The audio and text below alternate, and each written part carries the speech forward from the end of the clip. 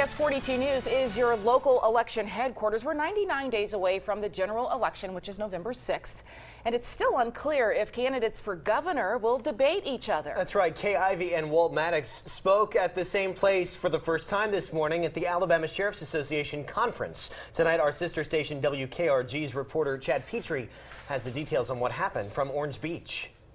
Well, it's not a debate, but it did come close to it, at least for a second or two.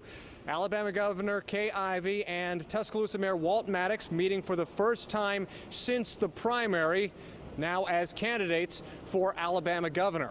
Ivey talking about her program to arm school resource officers and also appearing to take a swipe at Walt Maddox for his affinity for running races. But if there are some people who think that running a few miles is a prerequisite for being governor of the state of Alabama,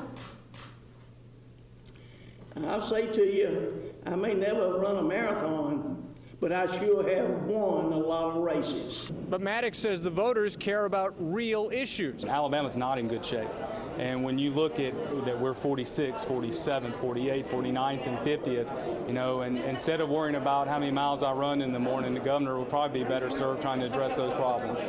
Also, question about whether or not Ivey would be involved in a debate. Ivey's still saying that the only people that care about debates are the media, but Maddox arguing that the people want to see the governor and him side by side talking about the issues in a long-form format. In Orange Beach, Chad Petrie, CBS 42 News.